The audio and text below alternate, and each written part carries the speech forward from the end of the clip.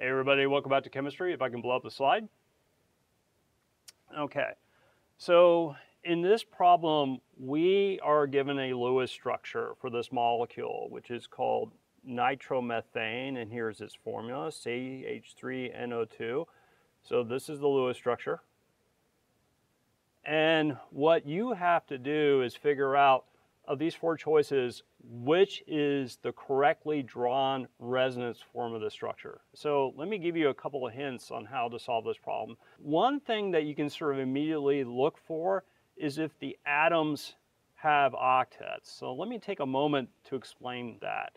If you look at all these structures, what you can see is that there are four elements. And so there's hydrogens, and so they should have duets. There is carbon, nitrogen, and oxygen.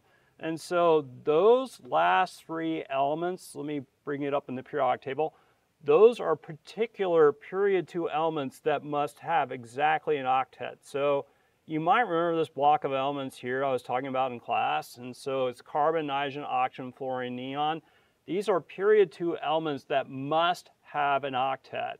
They cannot have any more than 8 electrons. And most of the time, they cannot have any less than 8 electrons. And so here, let's go back to the problem here.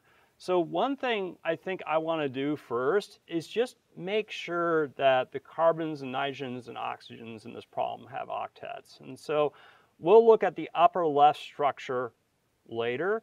Let's right now go to the lower left structure. And so here I'm going to be looking at this one here.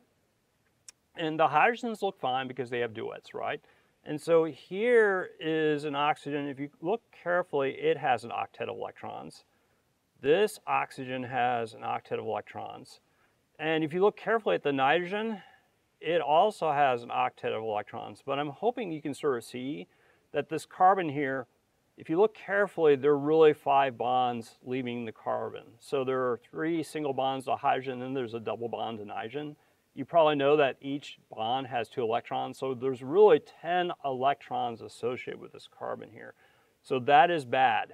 You can't have that in a Lewis structure. So we can remove this from contention as being a good resonance form of this top structure we have here. Okay, so let's check another one here. So here I'm going to look at the upper right structure. And so you can see here now the carbon, if you look carefully, has an octet. And then this oxygen here has an octet, and this oxygen here has an octet. But if you look carefully at this nitrogen here, again, what you see is 5 total bonds. There's a single bond leaving the nitrogen going to the carbon, and then there's a double bond leaving the nitrogen going to each oxygen. And again, each bond has 2 electrons, so there's a total of 10 electrons there. So that is not permitted. So we're going to put a big X in that one too. So we'll get rid of these 2. Okay, so now let's check these last 2 structures. Let me go with the lower right structure first. And so I'm hoping if you carefully look at the lower right structure here, which I'm circling now, all the atoms have octets, so that's fine.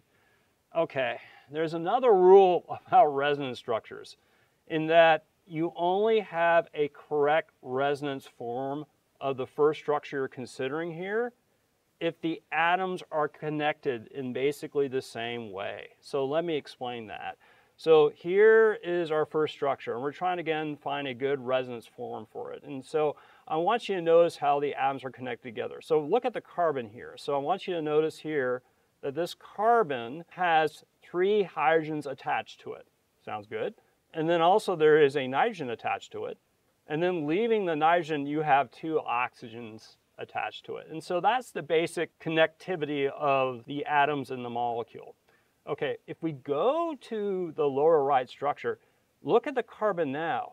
This carbon here no longer has 3 hydrogens attached. It has 2 hydrogens. In fact, the hydrogen is now attached somewhere else. It's attached to a different atom entirely, which is oxygen.